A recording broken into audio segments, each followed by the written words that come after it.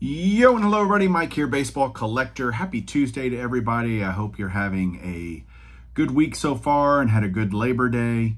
Wanted to do a quick video. I actually want to talk a little bit about how I got started. I'm going to open a pack in a little bit, but that'll be kind of cool because it kind of relates to when I started. But yeah, Mr. Fisher Bike Jason is running a contest to describe and have a video about who influenced you to start doing your own YouTube channel, or who maybe you have influenced.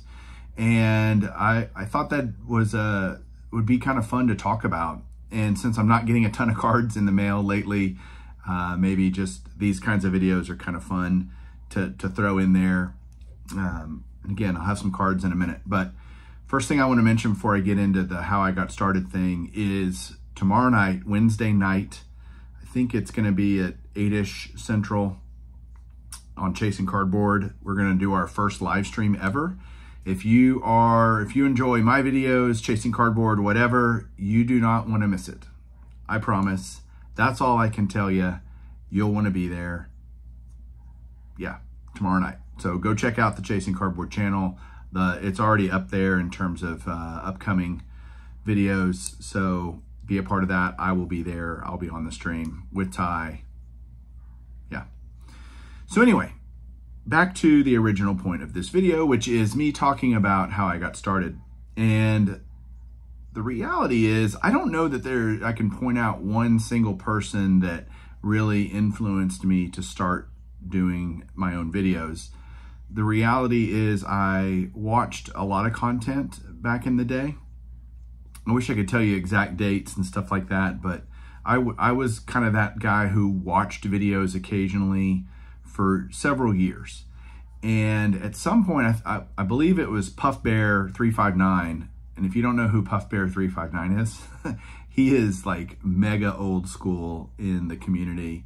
I don't know if he makes videos anymore, but he would do, card room tours and videos showing how he displays his items and all that kind of stuff. And I thought that was awesome. Even to this day, those are some of my favorite videos that I watch from anyone, is how they set things up and how they display and catalog and, their collecting journey, basically. So I saw his video and it was insane. And I was like, God, I could do that. I have some cool stuff. Maybe I could do that, put it out there, kind of see if anybody likes it. And so I did. And again, as most of us start, our videos are horrendous in the beginning. We have no idea really what we're doing. I certainly didn't.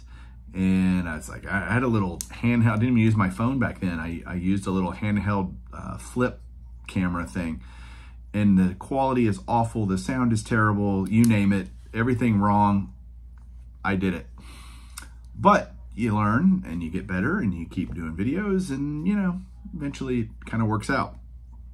And what I've loved to see over the last, 3 to 5 years is my ability to encourage others to start their own channels. And I've heard it a lot of times and I'm very grateful for it. People asking me my opinion. Hey, I started a channel.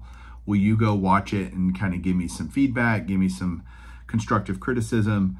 And I'm always pretty honest with people and try to steer them in a direction that just makes sense.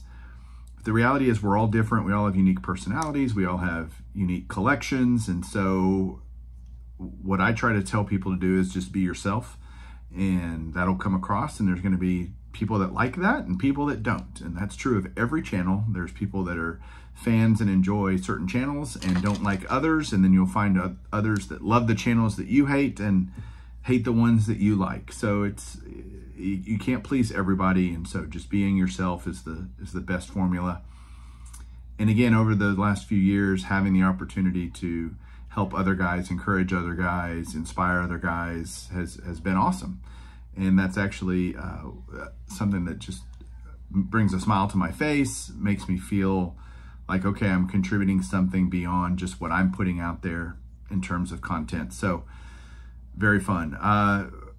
You're supposed to name one person. I immediately thought of Chris from Missouri, because he was somebody that was purely a lurker a few years ago, and through my prodding, I suppose, a little bit, like, hey, you need to show your stuff. Like, get out there, and I promise you, you will not regret it. You'll make all these friends. You'll be a part of this community, and it's a wonderful thing to be more. Everybody that watches is part of the community. Everybody that, if you don't make videos yourself, that's not a prerequisite to being part of this community. You absolutely are. But it's different when others can see what you collect and, you know, kind of join in the fun, right? So Chris from Missouri is the guy I would mention that I've influenced. Again, I know there are others, and I wish I could tell them all, but Jason said only one name, and Chris from Missouri was the one, that kind of most recent one that kind of came to mind of guys that I feel like I've directly influenced, and proud to have done so, and honored that I get to call him a friend, and to see how he's grown in this community and how many people enjoy him. I'm like, yep, that's the Chris I know. So good for you guys that y'all get to see that as well and see his collection and all that. Let me flip this around because I want to open this little pack. This is a basement collection find, and it's not worth a lot of money. I just thought it'd be fun. So let me flip this around. We'll look at some cards. Hang on one second. All right, here we go. So what I found a bunch of these, and I thought it'd be fun to open one.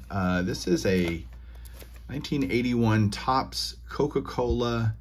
It is a little pack of Kansas City Royals exclusive cards. I want to guess these were given away at a game. That would make sense to me. Maybe at a grocery store when you bought some Coke, you got some of these. I don't know, but there's 11 stars. This is not all 11. I wouldn't think. It doesn't look like 11 cards. It's like 4 or 5. But I'm going to open this. 81 was the year I started collecting, and so anything 1981 always has a, I love that kind of stuff. So I'm going to open these up. Let's see what we got here. Obviously, we see Willie Wilson, great legendary Kansas City Royal on the front. There's the just card on the back, like what this is. Actually, it's like 3 cards. So we got Willie Wilson, Amos Otis, and John Wathan. And then you've got, hey, you can get this, the press sheet, never offered before, uncut, 132 cards, 1981. Just send $4 plus your name and address, and you could get, that's pretty cool. Seems pretty smart to do that. Yeah, these were so individually numbered to 11 for the team set. I would imagine that, you know, obviously George Brett would be a big card in this. I don't know if I have any of those. I don't know how to tell the correlation and see, but I have a ton of these that are unopened, and I just thought I'd open one up here and see what they look like pulled out. So that's it. All right, guys, thanks for watching. Have a good one. We'll talk to you soon. Keep collecting.